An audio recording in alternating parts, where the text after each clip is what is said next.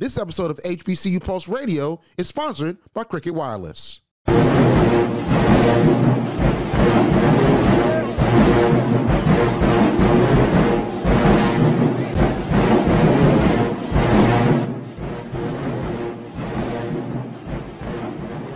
What's going on, everybody? This is Randall Barnes, the founder of HBCU Pulse and the host of HBCU Pulse Radio, in the building for another special edition of the show. On today, we are talking about everything concerning HBCU football. The season is back.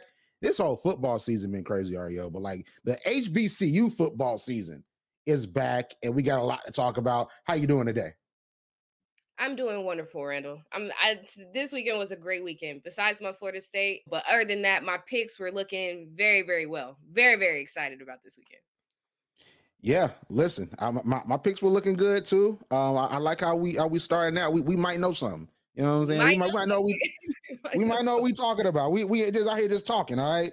So let's talk about your game of the week first and foremost. Florida A&M versus South Carolina State.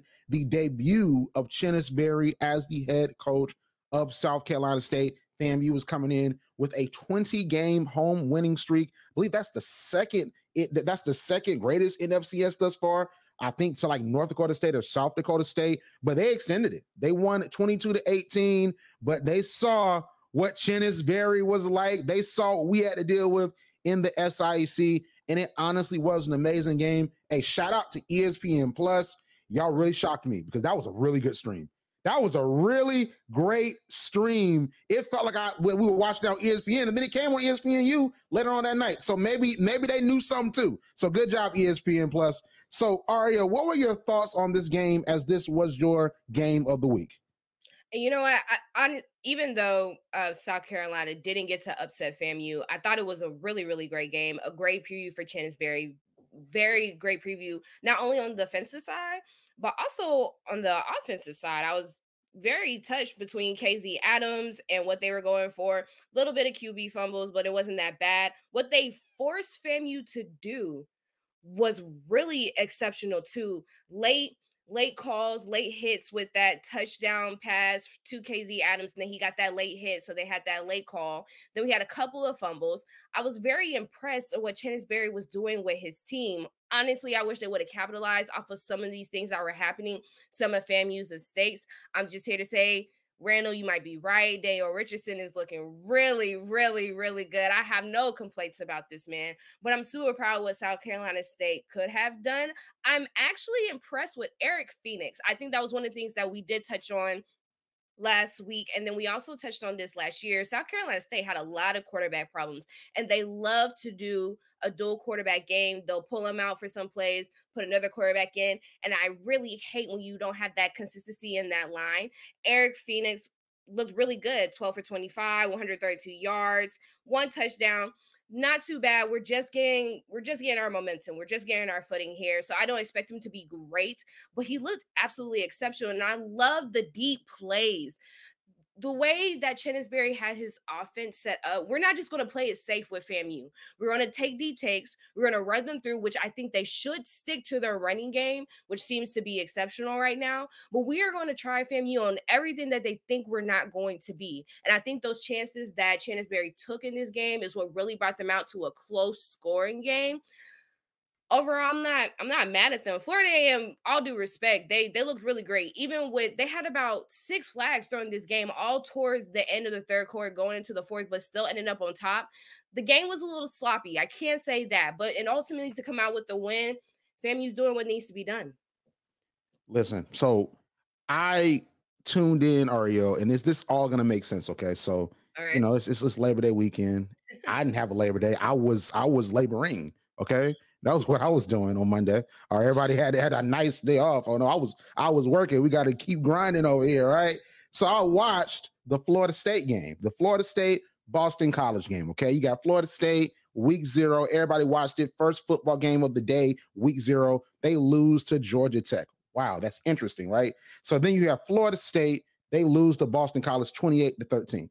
So I'm minding my business. I'm about to clock out.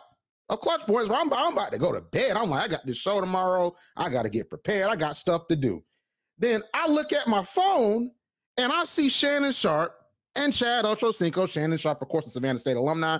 And then you have Chad Ochocinco, who loves FAMU down and is a resident of Tallahassee, Florida. This is what Chad Ochocinco said, Arielle.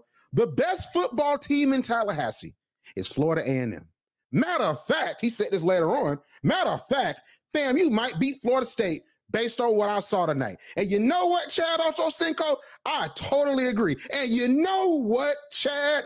You know what? I believe, and I said this on Twitter, that if Daniel Richardson was the quarterback for Florida State, they'd be 2-0 Arielle. Daniel Richardson's something else. Daniel Richardson be winning games. He is a gamer. He is a playmaker. I saw you look at Arielle. You're like, oh, listen, you know it's true. You know it's true. He was at Florida Atlantic University. Florida State could have went and got him. He said, no, I'm going to the Rattlers. I'm going to the HBCU. And he is going crazy. Daniel Richardson, if you're selling me on, okay, these FBS guys are different.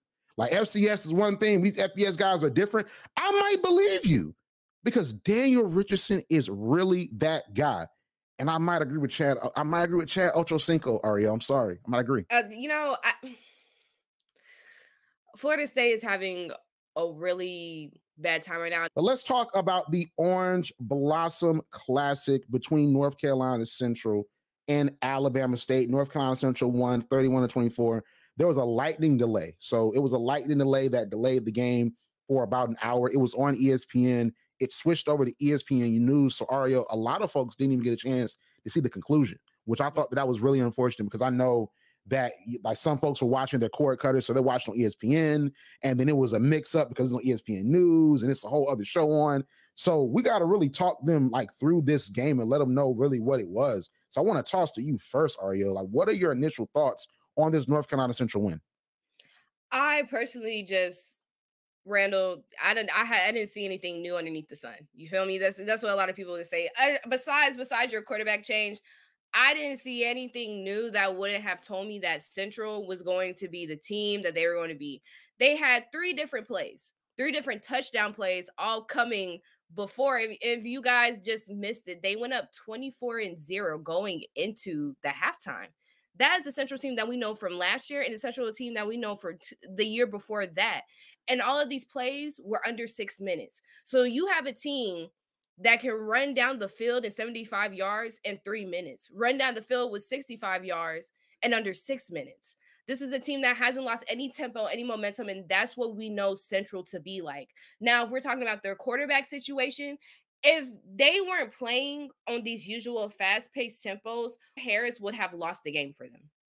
He's not a bad quarterback, but he's not the most efficient quarterback either. He's not a runner like Davius Richards. Unfortunately, as we saw, only going 9 out of 18, missing almost about half of his passes. Most of them fell incomplete, 119 yards, only 1 touchdown. Personally, the person that won the game was Jamari Taylor. He was in every single play. Give him the ball. Throw him the ball. You know what? Let's run it back. You know what? Let's go ahead and have a kickoff return and just put it in Jamari Taylor's hands. If you're talking about the MVP, the person that really started that field is Jamari Taylor. Harris, to me, just has a lot more efficiency problems that needs to be worked out. And it's not a coaching thing. It's more a mentality thing. You're filling really, really big shoes. Davius Richards was a runner. He was a playmaker. His football intelligence was through the roof. He was a leader. People trusted him. People acknowledged him. He was the MEAC Player of the Year almost 2 years in a row. So you have those shoes that you can't carry. But let me tell you, the momentum wasn't lost. Jonah O'Brien, for the other side of the field, if we're looking at Alabama State, I wasn't mad at Alabama State, but I wasn't exactly it wasn't great. It was, if Andrew Body could play everybody on the field, if he could be a receiver, if he could be a running back, if he could be a quarterback, if he could be a safety, if he could be a corner, if he could be Andrew Body was playing all the positions on the field and he would have done it greatly. But when Jonah O'Brien, after Andrew Body got the field, interception, we have a fumble, we have another interception, we have a defensive flag, we have an offensive flag. Every single time that he had the ball besides 1 touchdown, it wasn't pretty. in those and everybody knows I hate a dual quarterback thing. You got to stick with one. But in this case, you know, when your one quarterback wasn't making it, you got to throw Andrew Body in. And I think some of these things that Alabama State wasn't ready for, I don't think they were ready for the heat or the fastness that Central was coming with. But I also don't think they were ready for the defense that really didn't go anywhere. Most of their transfers were offensively, but I don't think they were ready. I don't think Jonah O'Brien was ready for what Central was going to put into their hands.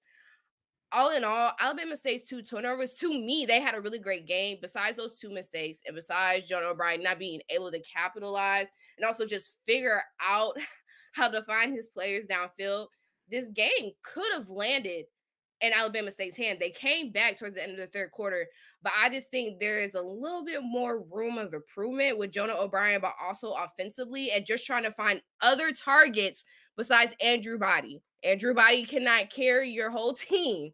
You have to try to make other plays. And ultimately, that's what led, you know, to your loss. I know you had so much faith in Alabama State, but I knew Central was going to come and show you why they could still be overall celebration champions, but also the top of the MEAC. It's so much shade going on in this episode today. I just thought, you know, I had to contribute to it. You know, that's where I thought we were going. Listen, you and Eddie Robinson are a tag team in the shade. I'm telling you. Like, y'all, it is a handicap match because I'm a wrestling fan. It is a handicap match right now. It's like Drake and Kendrick 20v1. Like, it's just what it is right now, man. Because listen, room for improvement is from Alabama to California when it comes to Alabama State. My God, the fact it was 31-24 is honestly an act of God, because they had that lightning strike, man. I'm telling you, they had to stand back there and they had to wait for the game so they could regroup and do something. Listen, you said that Andrew Body was such a great player. He could have played all the positions on the field. He did play all the positions on offense. He played quarterback a little bit, okay? He finished 4 of 6 for 27 yards, okay? He played running back. We'll get to that in a second. And Arielle, he actually did play receiver. This is the ESPN app, and I saw it with my own eyes, okay? He was lined up at receiver. You had Jonah O'Brien that was at quarterback, and he caught the ball. He had 1 reception for 9 yards. So he did. The only thing he didn't play was offensive line. And you know what? Eddie Robinson probably would have lined him up there too, but you know what? At least he would have seen the field. Oh my God. Like, it's so easy. It can all be so simple, Arielle, but they rather make it hard. Oh my God. Like, why are you not playing one of the most prized transfers in the SWAC? You see him at Texas Southern. Like, they played Texas Southern, I'm pretty sure, a couple of times. This is not some guy, oh, he's from Division II. We really don't know, because they love looking down at Division II schools. Well, he's from Fort Valley. We don't know if he's really good. He's over there at Texas Southern. Y'all have seen this man put up numbers, put up stats. You see he's a dual threat quarterback. You see he can throw the ball. You see he can run the ball. You see all these different things. And you know, this real cool photo shoot. He in the Alabama State jersey. He on campus and school is out. All this different stuff just to sit there and not play him. Play this guy from Eastern Illinois University that had, in his career, I think has 9 touchdowns and 8 interceptions. Are we for real here? Are we really being serious here? And you got Eddie Robinson Jr. out here playing, and I know, you might get sick of me. Oh, he's going to bring up college football 25. That was literally how Eddie Robinson Jr. was coaching that game. He was coaching that game like his college football 25, running the reverse option sweep. Dude, what are you doing? Why are you lining up 2 quarterbacks? Why are you lining up 2 quarterbacks like and say, hey, well, we don't know which one's going to be? Yes, we do. Yes, we do. Because Jonah O'Brien ain't about to go catch a pass. Like, oh my, like it was so, and think about it, I'm not even naturally an Alabama State fan, okay? You know, I went to Fort Valley, and I do root for FAMU, but I must admit, I was rooting for South Carolina State because I really want to see Chenisberry succeed. But I felt like a fan. I felt like I was watching the Ravens, and it was Thursday, and like the Chiefs were winning. I'm like, what is going on? Like, why, like O'Brien is not good. And I just want to say it this simply. He's not good. And I know this is not an original take from the HBCU side. They've been saying it. O'Brien is not good. O'Brien don't need to be no one's QB1. O'Brien needs to be getting folks water at this point. I'm sorry, until he gets better. I'm sorry, and I'm normally metered. I will regret this later. Okay, I'm not cutting this out. Like he needs to sit on the bench and get better. He literally killed the game when he threw that last second interception. You have the ball back. You have timeouts. You literally could have tied the game. But guess what? You didn't play Andrew Body. You had him as a running back. 15 carries for 134 yards. And we're talking about Jamari Taylor. He's such a good running back. He is. But guess what? Jamari Taylor had 24 carries for 128 yards. And Andrew Body had 15 for 134. He had more yards than the running back for the winning team. Why? Why? What are we doing here, Eddie Robinson Jr.? Why? This ain't even about my pick. I hate mediocrity, Arielle. I really do. I hate mediocrity. I hate people going against the game plan. It was right there. You just put Andrew Body in. He is running through that North Carolina Central defense, and he didn't even try to have him throw. And then lo and behold, what does Eddie Robinson Jr. do? He decides, well, you know what? Andrew Body's doing really good. So let's put him in to close out the game. Now that we have the ball back, let's put him in. Then they do another design quarterback run. Andrew Body gets injured. He holds his hand. He goes out the game. I'm like, oh my God, I know this ain't gonna happen. And then you got O'Brien comes back in, and what happens? Throws an interception. What was Eddie Robinson Jr. thinking? I'm done with all of this. I was almost done with HBCU football. Okay, and so I'm like, well, I gotta go to work tomorrow. I gotta pay these bills. Okay, these bills. I gotta wait till mid-month to try to make a decision. It was terrible, Arielle. It was terrible. Alabama State ain't going to no one Celebration Bowl. They ain't going to no one Celebration Bowl. And if Andrew Body is injured, if he is injured, it is a wrap. And Arielle, we doing the picks later, okay? And I'm gonna pass it over to you, okay? I'll tell you this, okay? I'm changing my pick. FAMU's going to Celebration Bowl. Listen, forget everything I said yesterday or the last week. Forget the history. No, FAMU is the now, okay? They are going to the Celebration Bowl. They might just go back to back like Drake against Meek Mill at this point. That's what they're gonna do at this point. They're going to lose to Miles next week.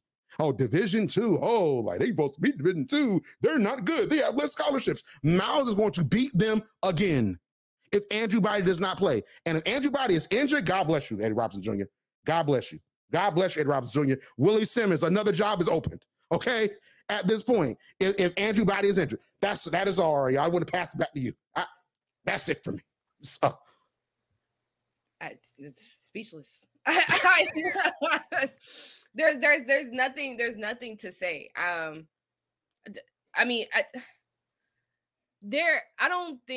think this could have been a closer game if the roles were reversed, or if Jonah O'Brien just wasn't playing at all and all we had was Andrew Body. I don't think this would have been the double-digit game that we saw, but this wouldn't have been the deficit that we definitely would have seen. And I think you spoke for yourself. We all hope that Andrew Body's not injured, because Alabama State is going to have a very, very rough season with Jonah O'Brien. You're not going to have a choice but to play this man unless you have a third string quarterback that nobody knows about. But listen, Andrew Body shouldn't have gotten injured. That was on Eddie Robinson Jr. because we know what the coach does. We know the coach sets those lineups and like they set who's the QB1, all the different stuff. Like, and then you say, hey, offensive coordinator, this is what you do. Defensive coordinator, this is what you do. But the head coach sets up what's going on, and they make those decisions. And he made the decision to make Andrew Body a running back. And Andrew Body did that so well. But that is why he was injured. Andrew Body's not a running back. He's a quarterback. He's a great runner, but he is a quarterback. It was so frustrating. Honestly, I'm not even joking, Arielle. It was literally frustrating watching that game. Trey Oliver is such an amazing coach. And see, as sports fans often, and I know, honestly, real talk, you see this with Florida State, with all the stuff going on. We always go to the coach like, oh, the coach needs to be fired, or what's going on with the coach. That's what we do as sports fans. But I don't think as sports fans of any sport, we really appreciate good coaches. And I think in HBCU football, we do, because we have coaches that are immortalized in lights. We have coaches that literally change the fabric of the game and how the game is viewed. They got guys in the NFL that help build the prestige of our programs. But I think as sports fans, especially as modern day sports fans, I always find the fault in what's going on. We do not appreciate good coaches. And what people saw on ESPN or ESPN News was a good coach in Trey Oliver. Walker Harris, he has room for improvement. I agree with you. He has room for improvement. But he, like, you know, this is a thing in politics, Arielle. I know you've heard it because you do a lot of amazing work. It's the thing of do no harm. So when Kamala Harris was trying to choose a vice president, they were like, okay, you want to pick someone that does no harm. If she chose Tim Walz, who's done no harm, honestly helped that ticket. You want to bring in a quarterback to replace a generational player like Davius Richard that does no harm. And Walker Harris didn't do no harm. He didn't throw no interceptions. He didn't drop the ball and it was a fumble. Like, he did what he needed to do. And he was essentially a game manager, but he also made plays. He made the right throws. He handed the ball off to the running back. That's all you have to do. You're not Davius Richard. And he knows that.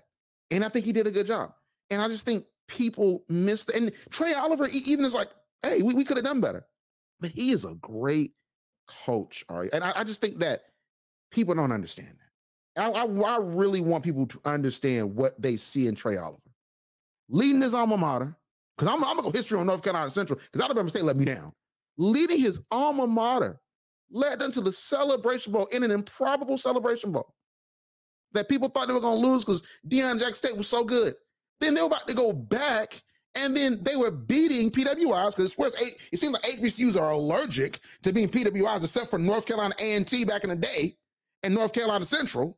They beat Elon last year. They had Richmond dead to rights because of Trey Oliver. Then Davius Richard gets injured. People are seeing one of our great coaches, and they're seeing a coach that in September on Labor Day weekend is like, let me try out two quarterbacks. When everybody and their mama wanted Andrew Body on their team. I just don't get it, Arielle. I just don't get Arielle, listen, I'm telling you, Arielle, if I didn't have work that next day, it was Monday, I would have been like, you know what? I'm done. I'm gonna start doing Georgia podcast at this point. Like, I don't know. It's never that deep to go over there. It's don't do that. Don't do that. Never. Cricket with this speedy 5G network reminds you HBCUs are all about networking, and there's no better way to network than on Cricket Wireless. Maybe that's why people who come to Cricket stay with Cricket. Cricket 5G requires compatible devices and is not available everywhere. Discount varies per line. Additional fees, usage, and restrictions apply. See cricketwireless.com for details. Arielle, what's your game of the week? You know, I'm going to have to run it back. It's not the greatest in the MEAC. We kind of veer off just a little bit when it comes to our in-conference play, but I'm going to have to run it back to a really great game, Elon versus Central. Only saying that because there is no Davius Richard, even though they did beat them last year proficiently, that I might add, 34-23. Really great game and a really great show of offensive leadership that they have put on. But I'm ready to see what Walker Harris has to bring now, filling those bigger shoes, and what Trey Oliver is going to do with them against Elon. Elon is not, they're not a bad team. They're not the greatest team, but this is one of those times where Central is being challenged, and Central is known for dominating these kinds of PWIs, these kind of all-white teams with their kind of leadership and their trying to skill set. And I would love to see them do it again. But like I said, this is kind of a momentum-setting thing for Walker Harris. Is this our quarterback that will lead us maybe to the top of the division, to another Celebration Bowl? Can we do it again, or are we going to have to do some configuration when it comes to not having Davius Richard? I think that is the central thing that everyone is focused on right now, if Central can actually prove that they're great again. And this is going to be a test. So I feel like this Elon and Central game is going to be really, really good, but it all depends on what Walker Harris can bring to the table. I love it. I love it. So your pick is going to be North Carolina Central for the win, right? It's the Central. Yep. Oh, of course. Even if I go down losing, I feel like I just need to see that the quarterback situation at Central is stable. That's all. That's the big question that they have right now, and I have hope that Walker Harris is going to pull them through. Hopefully, he's learned something. Yeah, I think that North Carolina Central is going to win. Elon played Duke. They played Duke. They played Willie Simmons, Manny Diaz, and Duke. I don't think they looked bad, but I mean, it is Duke, and there are divides between good FBS teams and good FCS teams. I think that they're gonna want vengeance because they lost to North Carolina Central last year. But I think that North Carolina Central is going to win this game. Davis Richard went crazy last year against Elon. Walker Harris, I have more faith in Walker Harris because I think that he is going to effectively manage the game. Like, he's not going to do too much out of what he's supposed to do. He's just going to do what he needs to do and get off that field. And as long as he does that and then gets better at doing that, because there was some miscues in the Alabama State game, I think he'll be perfectly fine. And I think North Carolina Central would definitively win that game for sure. But my game of the week is Miles versus Alabama State. Okay? That is my game of the week. And listen, I have two picks. And please allow me two picks, sorry, because I know it's like two picks. Like, I should do two picks. Listen, I have two picks, okay? If Andrew Body is not injured, first praise the Lord, okay? All right? If he is not injured. But if he's not injured and Andrew Body plays and Eddie Robinson wakes up and says, you know what, I made a mistake. I am a man. I'm going to make this change, because that's what men do. We come out there and we say, hey, I'm gonna take accountability. That's what grown people do. But as men, we're taught you take accountability for your actions, because life ain't fair. Life is all that. Like, we gonna figure it out. All right. And if Eddie Robinson wakes up on Friday morning and says, you know what, I made a mistake on Sunday. Okay. I'm gonna put Andrew Body. He's gonna be the starter, and you know what I'm gonna do? I'm gonna have my offensive coordinator drop some running plays and some pass plays. And we're gonna do some runs. That's fine, but we're gonna pass the ball. We're gonna do a slant.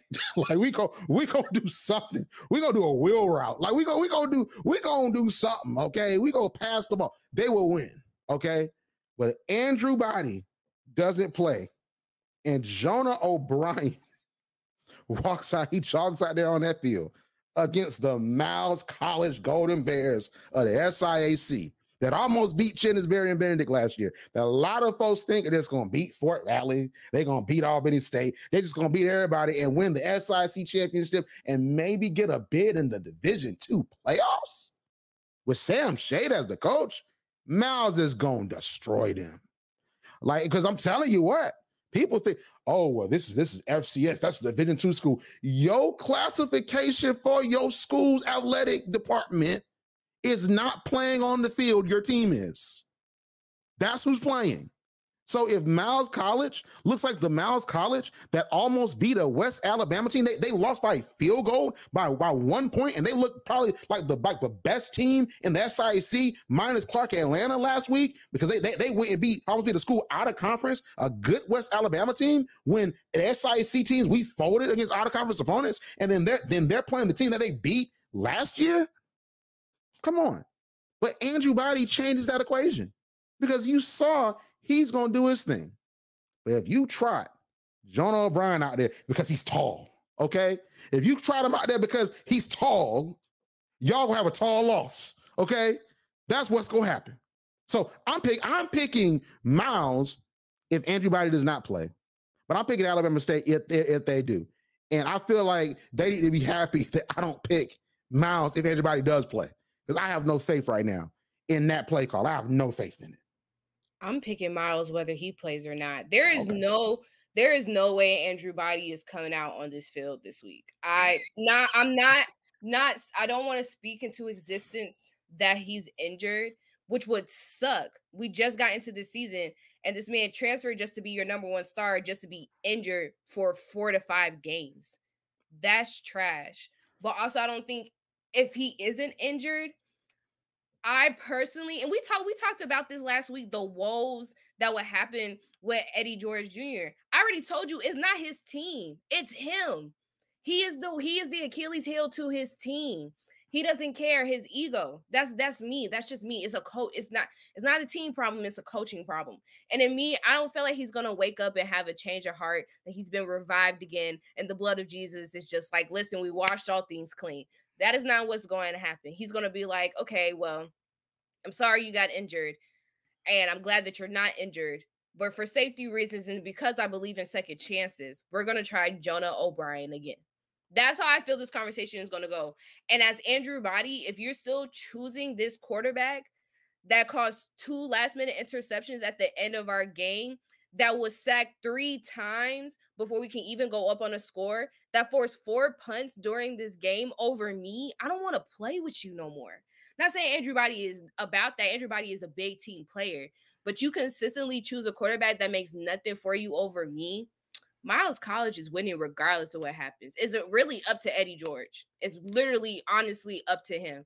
Where Andrew Body's injured or whether he's not injured, you're going to have to make the obvious decision to play the dude that everybody's been talking about and not Jonah O'Brien. And you know what? Everybody's not meant to be a quarterback. And we're talking about grace. Look at Travis Kelce. He started as a quarterback. Now he's a tight end. Maybe Jonah O'Brien is your next best tight end or safety. Let's try him at anything else. You know what? That's the goal during practice this week. Eddie George, listen, this week, let's try different stuff with Jonah O'Brien. It might work out in your favor. Let's try that. Let's do that. But Miles College is winning regardless if Andrew Body's in there or if he's not. Because Eddie George is not going to have a change of heart. Listen, one thing I think I can guarantee is that Eddie Robinson Jr. is going to put Jonah O'Brien at tight end or like at safety at some point in that game. He might try him out as coach. I don't know. Like he might have his offensive coordinator. Here's the clip. Put on the headset. Like go upstairs. Like it's a home game. Listen, you know where it is. Go upstairs and call some plays. He might do better there. Since we want people to play multiple positions on the team, which I'm all here for. I love that. Let's make him versatile. Let's try him as a coach. Maybe he's great off the field. Then let's try him as a grad assistant. How about that? Yo, Jonah O'Brien, listen, all jokes, but get your game up, my guy. That's it. That's all we're telling you. Please. At this, let's try him as a fan. Like go out there, down set, go sit down. Okay. Maybe he'll be the Kirk Cousins to the Alabama State. Maybe we just need a good boom box, a nice gold chain. We win. That's all I need. That's all they need. That's all that's going on, man. Loving you. My. Listen, this is good for the content, but bad for my mental health, boy. Golly. Like, Jesus. Because I was like, man, they're going to come back and win. And then he came in. All right, listen. But, hey, just know you will hear from me next week about this. Just know, detailed. Oh, listen. I don't know where it's streaming. I'm going to find it. Okay? But let's talk about the other games of the week. So, we did really good. We actually did really good. So, I ended last week 12-3. I was wrong on FAMU South Carolina State. I was wrong on the Labor Day Classic because Prairie View did lose that game. And I was, of course, as we've been talking about, wrong on the Orange Blossom Classic, but it ain't my fault, okay? You were 11-4, okay? You were wrong on Norfolk versus ECU, Morgan State versus Hampton, JSU versus ULM, and Grambling versus Louisiana. But the one thing I like is that you had faith in these HBCUs. And maybe you shouldn't have faith in our HBCUs for that one. All right, you probably had a better record than me. You had a better record than me. Listen, this is the record that I hope foreshadowing that the Falcons have. All these records sound like some AFC records. These are sounding like some Bengals records, sounding like some freaking Baltimore records. Like this isn't sounding South at all. We might go undefeated, man. We might start with this win against the Chiefs. You never know. You see what shirt I got on. 2020. We're gonna put 2024 right here. 2024 right there. Champion. Against Patrick and the number 1 paid tight end. I'm sorry. That's not happening right we now. got, man, listen, Patrick Mahomes my guy. And Travis Kelce, listen, that's my guy too. I ain't got no smoke for the Chiefs.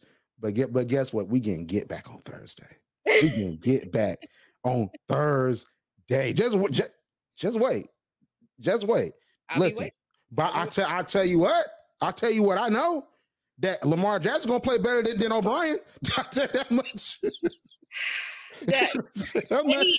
Anybody can play better than O'Brien right now. Yeah, he needs to listen. He needs to get in that lab and figure it out, man. Figure it out. But all right, so the MEAC. Okay, so South Carolina State versus the Citadel. Arielle, who you got? So listen, I am going to pick Berry because I still have hope that what I saw in last week's game, what's happening right now, is a complete shift for South Carolina that I haven't seen in 2 years. Not Buddy Pugh's fault, players' fault. Nobody should ever blame Buddy Pugh. It's never Buddy Pugh's fault. That's just me. That's how I'm putting it out there.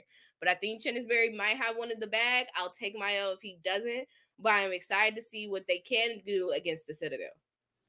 I picked South Carolina State too. I think I like what I saw against FAMU. I think that the FAMU game will be tougher than this game. I know this is out of conference, but I think that, especially from what I saw last year, with how South Carolina State beat them last year, I think that this team, with the transfers he brought in, and then you have some guys that are held over from the Buddy Pugh program that are at South Carolina State. I think if Eric Phoenix has a good, clean passing game, he's able to also run effectively, and the receivers catch the ball, okay? If they catch the ball, South Carolina State will win this game, I'm telling you. So I'm picking South Carolina State as well. All right. So this is actually a really good one. So this is a rivalry game. Virginia State versus Norfolk State. Virginia State, of course, they're in the CIAA, and then you have Norfolk State that's in the MEAC. Fun fact, Virginia State actually beat Berry's old employer at Benedict College on NFL Network. That was actually during the game with Alabama State versus North Carolina Central. And honestly, that whole entire game, I was just thinking, and have you seen the SpongeBob episode where like SpongeBob starts to work for like the chum bucket? And yes. then and the next thing, this kitchen's not the same without you. That's yes. Berry and Benedict. Like, it's just a greasy spoon. I'm telling you, without you, that is Berry. That is Berry. That's the theme right now. Come back, coach. Anyway, Virginia State is they were looking good. And they look good. And Dr. Frazier, he is an amazing coach. And they beat Norfolk last year. So who you got, Arielle?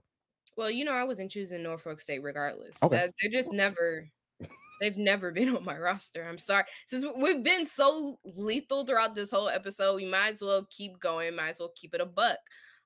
They weren't going to win this game to me regardless. I was definitely going with Virginia State. That wasn't even a question. I'm sorry, Randall. I'm going with Virginia State as well, because Virginia State looks so good. Dr. Frazier, like, I gotta just get my hats off to him. He's a really good coach. I think he and his coaching staff are really good in recruiting. Like, they have NFL prospects on that roster. And it was a crazy game last year. They didn't just beat down Norfolk. I don't think that they will, but that game was crazy. It went viral for the craziness at the end of the game that then led to VSU winning. So I think it's gonna be a cleaner game. I do think that Norfolk has some guys, especially that running back room. And if that running back room, Kavon King and that crew, they get going. I don't know. But Virginia State, I'm gonna ride with the CIAA because they beat down SIC last week. I'm not gonna hold you, okay? They beat us down, so I'm gonna pick them. All right. So we already picked Elon, North Carolina Central, Morgan State versus Towson. So Towson actually beat Morgan State last year, but Morgan State looked really good against Hampton. So who you got? Man, shout out to them because I'm always on their head. Morgan State just really gets on my nerves with these last-minute mistakes. And I think it was last year, too, they had a last-minute mistake. I think it was either a missed field goal or a sack on the quarterback that caused them to lose against Townsend. I can't be for sure, but I know last year's game was just their fault, respectively. I'm actually going to make a flip this week and be a little scared, but have hope in Morgan State beating Townsend this year. I thought Morgan State looked amazing against Hampton. They employed a heavy running attack, which we'll talk about more in a second when it comes to Hampton. I think Towson wins this game, though. I think Towson wins this game. I just don't know. I want them to prove me wrong. I think Towson wins this game only because I still have questions on that offense. The running game looks amazing, but I just don't think you're going to be able to run every team down, especially if you're trying to play these out-of-conference opponents. You're going to have to throw the ball, and I want to see what they have in that quarterback room when it comes to throwing. Okay, so Mercyhurst and Howard. Howard actually looked good in spurts, especially that running game. Eden James for sure, but just Rutgers just ultimately just dominated in that second half. And Mercyhurst, I'm not that familiar with them. We got to do some Googles on them. But what do you think? Who wins this game? Yeah, I'm not that familiar on Mercyhurst either. Have mercy on them. You like what I did there, playing against Howard. How you know, if we're talking about the familiar, I might have to stick with Howard. I still believe that they're a really, really great team, and they're great on being built on the fundamentals when it comes to just keeping it a basic game, making sure that they have these kind of turnovers, holding the line, playing that man-to-man coverage. They're a really great team. And I think last week, you know, playing records, that's hard.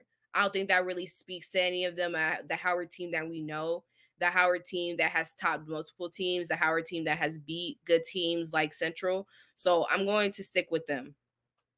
So Mercyhurst was 2-9 last year, and I believe they're a Division II institution. So shout out to them. They were 2-9 last year. Yeah, they're Division II because they played Shepherd, they played Ferris State, and they were playing really good defense, like they're really good D2 teams. They lost to Ferris State 12-54 last year. They won against Lockhaven 41-29. Number 10 ranked Slippery Rock. That's a real score. I'm not even making it up. Slippery Rock. Okay. Guess what? They like Mercyhurst slipped and fell. They lost 75-31.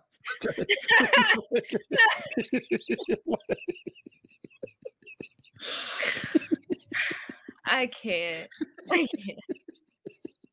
So listen, if Howard and they won last week, okay, I just said that they won last week. Okay, they maintained their footing last week at this point. Okay, like Wheeling University, they won 28-25. Okay, so they play Howard. This is them playing up. Okay, this is their money game at this point.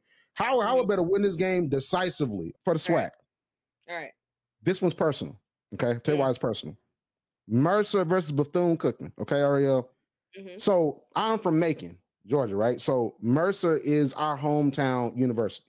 My mom went to Mercer. My aunt went to Mercer. My dad currently works at Mercer, and I'm very proud of him. He's also a student because he's going back to school to get his degree. So I'm very proud of him. All right. He says he's a double bear because he works there, and also he's a student there now. Okay. I applied to Mercer, Arielle. Okay, and I'm writing books. Hopefully I've shown in this episode and in other episodes, since you know me, that I'm a really smart guy. I try, okay? They didn't accept me because I did great on my reading SATs, like the verbal and the math. I didn't do all that great. They did not accept me, and ultimately I landed at Fort Valley. So I'm not even gonna lie. It's been smoke for Mercer since 2015, okay? Not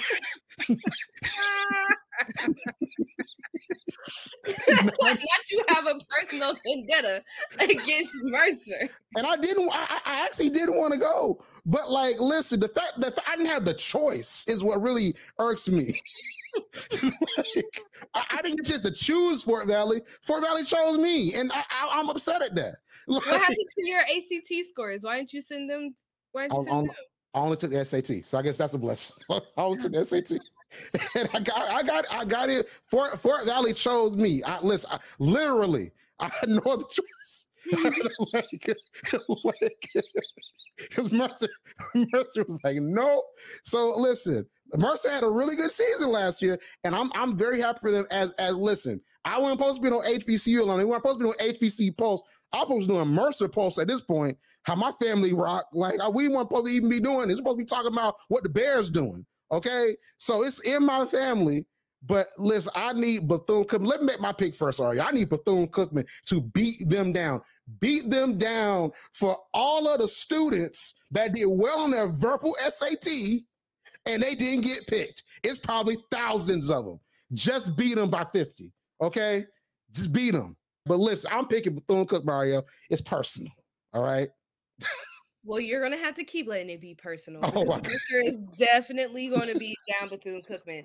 Listen, I love Mercer. I had a couple of high school friends that have went on and got accepted. No offense. I'm so sorry, Randall. I didn't know you were I can't say much about you. But you are, that I can see why you passed that verbal part. You are excellent. Your vocabulary is up here. It's great. I'm not saying that you're not good at math. You're probably excellent. You just didn't get it. And that's okay. That's okay. But Mercer has an amazing football team. I'm so sorry. I don't care what celebrity son go there. It's not happening. They might still do the concert though, because they need those connections. But I'm sorry, it's Bethune-Cookman. I'm sorry. And I'm so sorry they didn't choose you. Like, I feel so sorry for you. To be fair, I wanted to go to Fort Valley though. That was the thing. I'll say this just a personal, because my dad worked there, I could have got there free. I could have went free. The only thing we would have paid for was room and board and books. So it would have been definitely a different financial situation. But they didn't pick me. So now I'm in debt. Okay, so there you go. Maybe a master's. Maybe a master's. Look at me now. There's your resume is looking pretty nice now. What? We'll see. Like I have thought about that. I'm not gonna lie, I have thought about that. But we'll see. You can't hate outside the club if you can't even get in, Randall. Oh yes, I can. Oh, watch me. Watch me.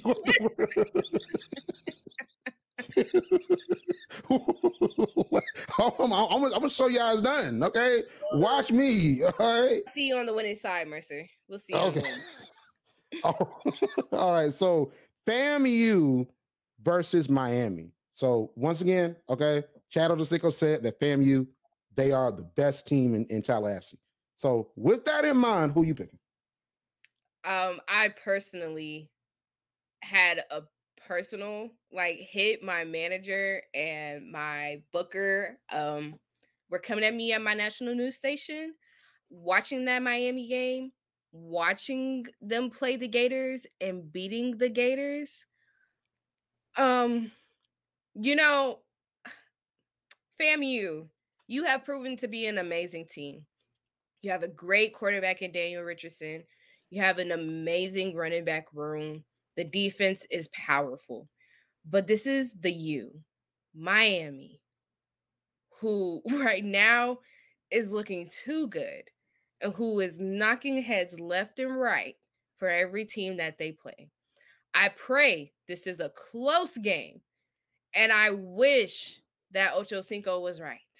But I think Miami takes this one. This is just one that, Lee's FAMU is 2-0. They're about to be 2-1, unfortunately, because Miami is they're on something this year. I don't know what's in that water, but it's looking really nice. But FAMU, I'm so sorry. This is going to be your first loss of the season. For sure. I think that when you look at FAMU, they have the skill talent. Oh yeah. I think it's going to be the trenches. Yeah. And I think that what's going to happen is this. I think Miami wins. I think that Daniel Richardson, no matter what the score is, he's going to look good because he's played against FBS competition. I think he's going to look amazing, and we're going to be raving about him next week and then when they eventually get into SWAC play. But I think that Miami does win just only because it's going to be the difference is going to be the trenches and probably just like the skill positions on defense. But I think that Daniel Richardson shows that he's the guy, and I think it's going to be a few guys because that's what Coach Cozy is telling them. Like, hey, this is your time to show out. You want to make the NFL?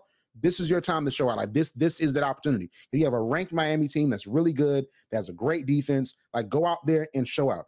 I think I wonder if it'll be like what FAMU did against South Florida last year. They looked very competitive against them, and they ultimately lost. And we talked about it where if FAMU plays South Florida, they lose 38-24, and you see a South Florida team that takes a Nick Saban team to the limit a bit. Like, they play great defense. It's a low-scoring game, and you have FAMU that played South Florida better than Nick Saban's Alabama did. So I know those are like the moral victory type of things, but I think that says a lot for what that program was under Willie Simmons.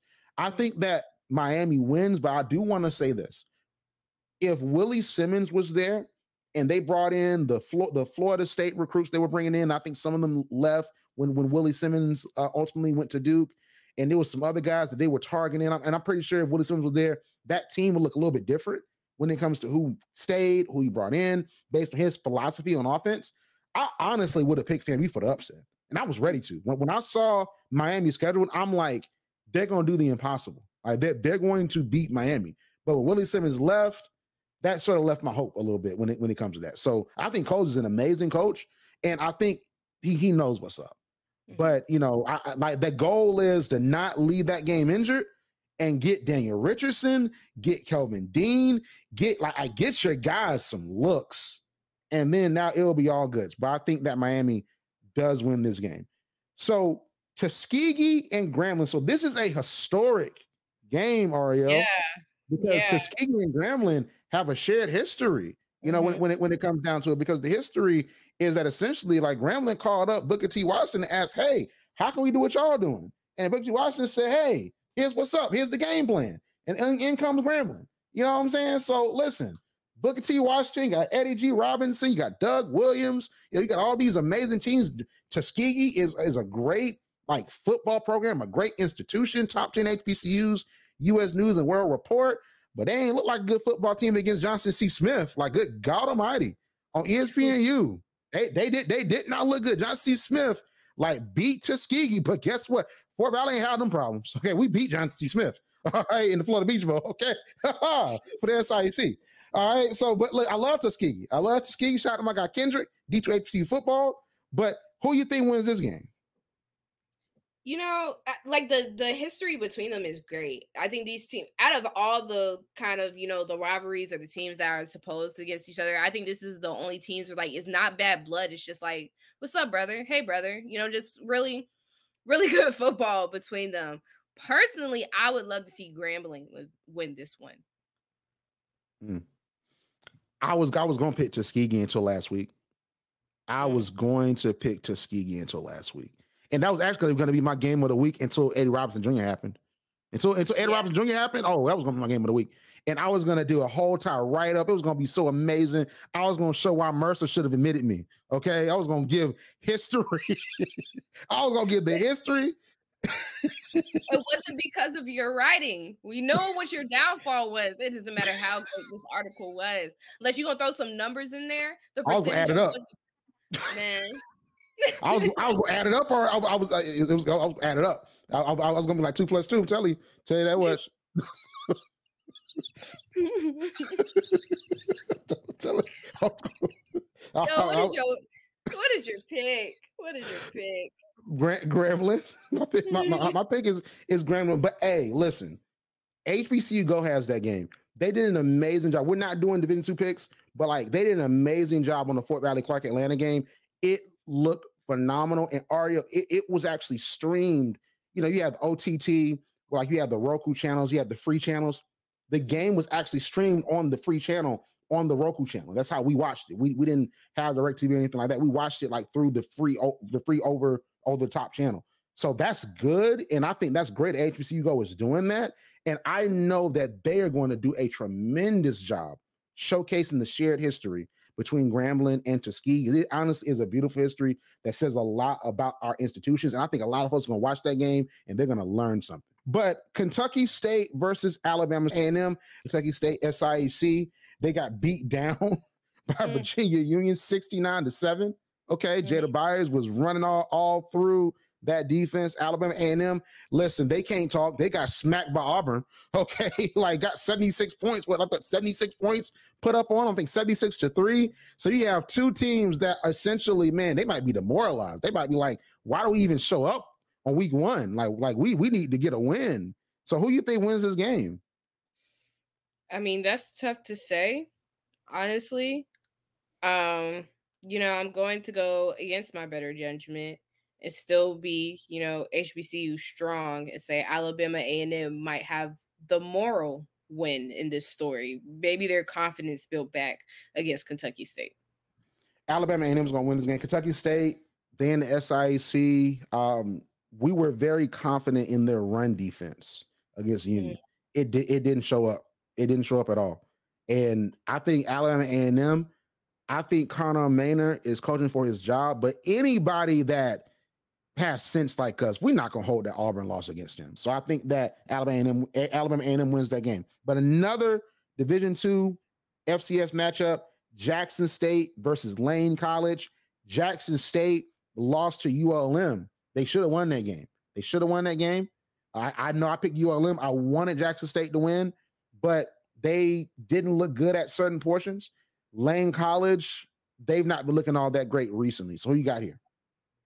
I'm going to see if Jackson State can redeem themselves. Was a little disappointed in them last week at just how they played, and the sloppiness of the game actually wasn't like Jackson State at all. But to me, this should be an easy win this week. A confidence booster if they have it. If they lose to Lane, we have some questions and we have some things to talk about next week. Listen, Lane is not going to win this game. It's Jackson State.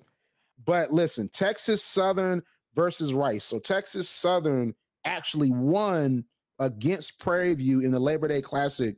I wouldn't call it an upset because, like, I don't know if any of us had any expectations for that game outside of his Labor Day Classic.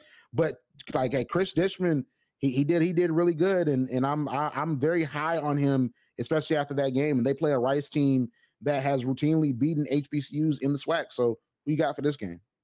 I mean, that's the game that I think I beat you for, wasn't it? Or that was it was. It was. No. You got me. You said you played devil's advocate and you picked Texas Southern. That's what you said.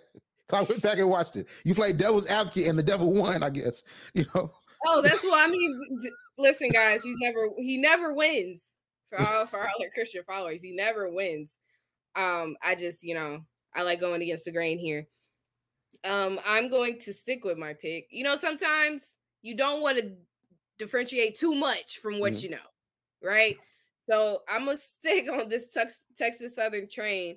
I mean, if they lose, all power to them, but I believe this is a game that they could pull off, and I would be extremely proud and shocked if they do.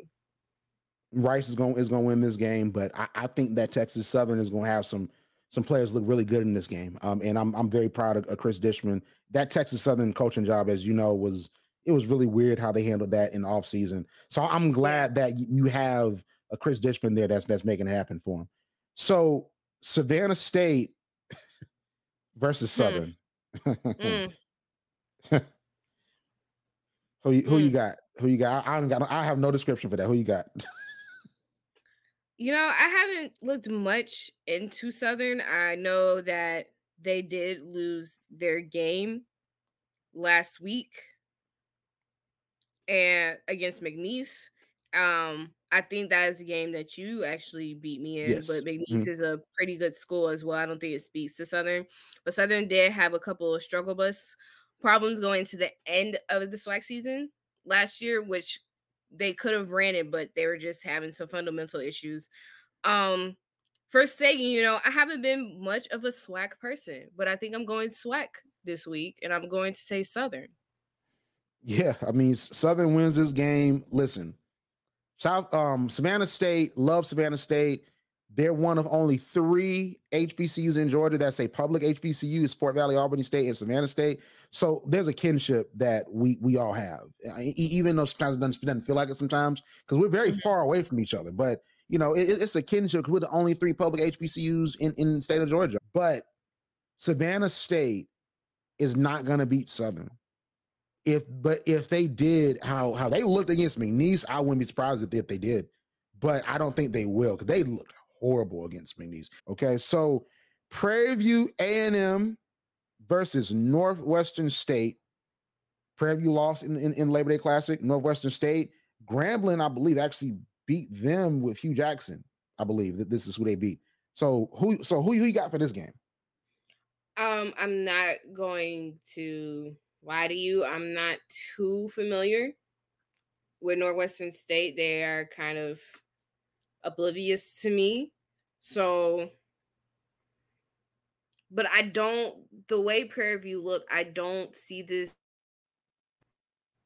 as like a great game for them, but I might go with them just because of my lack of knowledge for the other team. Okay. That's fair. So let's look at the demons. They're the demons. Okay. So the Northwestern State demons. So I believe if I'm looking at this score correctly, Arielle, okay, They lost to Tulsa 62-28. Okay. And that was their week one. So they were a tune-up game for Tulsa. At Prairie View, we gonna agree. I got Prairie View. So Mississippi Valley State versus Lamar. Mississippi Valley State is Mississippi Valley State, and they still are ultimately. Okay. And God, like, no, I love them. But football, they're still who they are. Athletics, they still are who they are. And Lamar is actually a really good FCS opponent. Who you got here? Obviously, it's not Mississippi Valley State. I'm so sorry. Maybe they'll prove to us that they'll get better, but not today. Yeah. So listen, Lamar is going to win this game. Just a real brief thing on Lamar. They're 0-1. They lost to Texas State 34-27. You know, so they had a little bit of like a shootout with them. And then they finished 6-5 last year. They lost 17-42 to number 8 Idaho, but they started to pick up some really good wins later on in the season. They beat Northwestern State, who's going to be playing Prairie View. So yeah, like they are middle of the pack team when it comes to the FCS. They're middle of the pack, but I think that ultimately they'll beat Mississippi Valley State, unfortunately.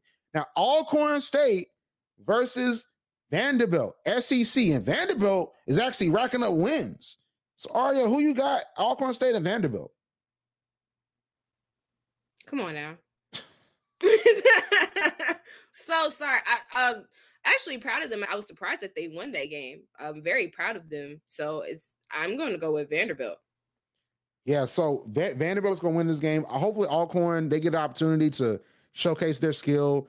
But I think ultimately Vanderbilt does win this game. There's not even much more we can say about that. Do you have a pick for UAPB versus Arkansas Baptist? I think UAPB wins this one. UAPB is Arkansas Baptist. Who are they? Oh my God! I'm sorry. I was just like for real. Who are they? So they actually an HBCU. So Arkansas Baptist. They're a private Baptist affiliated HBCU in Little Rock, Arkansas.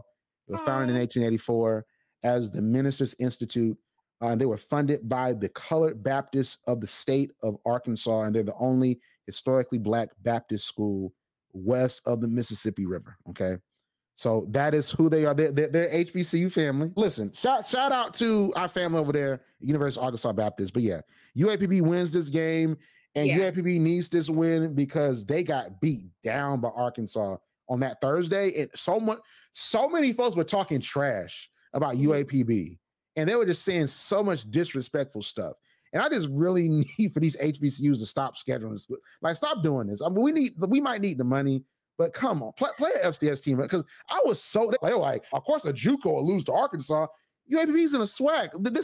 They're not a JUCO. What are y'all talking about? Like, it was so disrespectful. But I tell you what, they won in the stands. They played Kendrick Lamar, Not Like Us, at halftime, and they played Cody Rhodes' theme for WWE. He's WWE champion, undisputed champion. They played Kingdom. It went viral, and that was like sort of the headline of the game. Listen, and I wrote a real cool article on it. I was able to argue for the first time intertwine HBCU and wrestling, and it made sense. I talked about the American Dream, Dusty Rhodes, Arielle. I talked about that. I was proud of myself. I was talking about history. Because listen, if you ask your parents, because they used to, like, our parents used to watch WWE. If you ask them about WWE and WCW and all this stuff, NWA, they're like, hey, who's your favorite wrestler? They'll say the American Dream, Dusty Rhodes. They love this some Dusty Rhodes, and that is Dusty Rhodes' son, Cody Rhodes, doing his thing. They played the theme song for Cody Rhodes. Listen, it sounded amazing, but that football team looked horrible out there against Arkansas. So listen, at least the band won. That's an HBCU band is always going to win. Don't ever play about it. Always hard times. Tell you, hard times like Dusty Rhodes promo, man. Hard times breed better men. Hopefully it does for that for UAPB. Shout out to Cody Rhodes. All right. So Tennessee State versus North Dakota State. Are you OMG? That's what I put. I don't know if you saw that. I put OMG. And I knew this game was coming, but I didn't know it was going to be like this soon. Like, they looked, listen, let me start off saying this. They looked amazing against Colorado, and it woke a lot of folks up that FBS ain't the be all end all. Like Colorado looked good, Shedeur Sanders, Jimmy Horn, and you had Travis Hunter that had that crazy catch. But North Dakota State could have won that game. And they did. Then they are not under this new coach. They are not going away from their identity. They run the ball. They're rough and tough, and they're physical. Eddie George tried to hire a North Dakota State guy as his OC, but he ultimately left and took another job. So Eddie George, they looked really good against Mississippi Valley, you know. But I would love it. I would love it if Eddie George did the impossible and pulled off a win against North Dakota State. But the North Dakota State that I saw against Colorado, that ain't happening. I'm picking North Dakota State. Oh, great. I'm glad we're on the same page. Okay. I thought you were about to pick Tennessee. No. If NCAT and me know anything, North Dakota State can ball, yeah. North Dakota State can ball. Yeah, they balled out on y'all. I'm not gonna lie. But not too much. Not too much. It's not gonna be too much, but I'll say this. They didn't get A&T at their best though. Because that game was supposed to be earlier. Because that game was supposed to be in 2020, but COVID happened. Because that game was supposed to be right after A&T won the Celebration Bowl, where they were still in the MEAC. That was what that game was supposed to be. So it was supposed to be a dream matchup of, okay, our HBCU best, our Celebration Bowl champion versus like a perennial like FCS champion. That was what I was supposed to be. But then you get like A&T, you know, they're coming out, they're trying to, you know, to figure themselves out, and it just didn't work out. But, you know, and a game I would have loved to have seen, since we're on this topic, Deion's Jackson State versus that North Dakota State team around the time when Deion was at Jackson State. Yeah. That's essentially what that Colorado game was, it felt like to me. It really felt like that's would have been similar to what the game would have been had Deion's Jackson State played North Dakota State. But, you know, we'll never see it, you know. And, yeah, I mean, we got as close as we could with this one. So that is where it is. So we both picked North Dakota State. So Virginia Union versus Hampton. So Virginia Union, that's Jada Byers and the crew. Yes, Hampton, we know him very well. Yeah, we do. Hampton lost to Morgan State. I'm going to give mine first. This is Division II versus Hampton. I'm picking Virginia Union for the upset because Morgan State could not stop that run, or they couldn't stop. Hampton couldn't stop that run versus Morgan State. Morgan State rushed for 255 yards on 55 attempts. I don't think they have anything for Jada Byers. Jada Byers had an amazing rushing game en route to that 69-7 win. I think they don't stop Jada Byers. I think that, yes, like Division II, all this and that, but Virginia Union has a crazy offensive line. So I think that they're going to open the lanes up for Jada Byers, and Hampton is going to be in for one. I think Hampton might actually pull this off. Yep. I think they'll be able to contain Jada Byers. I think what we saw against Morgan State, I think it was a really lucky game. Not saying Morgan State didn't come to play. I'm very proud of them and what they were able to accomplish, but I don't think that was Hampton's best. And as close as that game was, I don't think Hampton is willing to go 0-2 at the beginning of the season. That makes good sense. That makes good sense. I love it. So we got to end off with your alma mater, North Carolina A&T versus Winston-Salem State. Let me say this, Arielle, to just close out. A&T looked really good against Wake Forest. They looked really good. And I know that the final score doesn't indicate it, but that first half, they looked phenomenal. And I thought they were going to pull out that win. So I'm actually very high on A&T, surprisingly. So, but I want to know what you pick first, because you're the Aggie. So what do you think? Oh, if we lose against Winston-Salem State, I'm going to have a serious problem. There should be no losing against this team. I think this is the only team that we do beat when we start our HBCU conference. Not saying this year, but I'm saying for these past 2 years that we have been out of the MEAC, Winston-Salem has been a consistent W for A&T. And I don't know if that's to say that they're so, if Winston-Salem is so bad, they're just such a beatable team, or that NCAT is not on the level that they used to be, that Winston-Salem is the only win that they have. That's neither one is just good things to say. I don't want to say Winston-Salem will never be good, but I don't want to say NCAT it's so mediocre now that it's just Winston-Salem is always an easy win, always a confidence booster.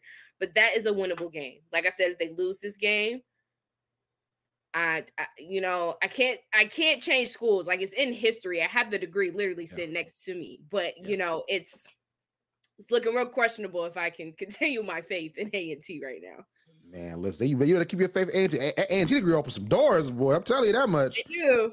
So you better let the football game stop that. Like, listen, the jobs and the networking connections of North Carolina A&T, then the homecoming access. Y'all got like, man, y'all got all them. Y'all got Bryson Tiller coming out for home. You better keep that A&T degree and the homecoming ticket.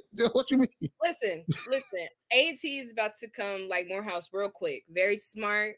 Very, very admirable, but the sports isn't about the football is really becoming very questionable right now. I might unfortunately have to become a basketball fan. And I love football now. I love like everybody. I'm a football girl to this day. Basketball can literally sit on the bench for the whole year for me. But no, actually, I'll become a bowler fan, a tennis fan before I even become a basketball fan. I'm not even doing that to myself. You know what? Put me on track, coach. That's where I'm going to go.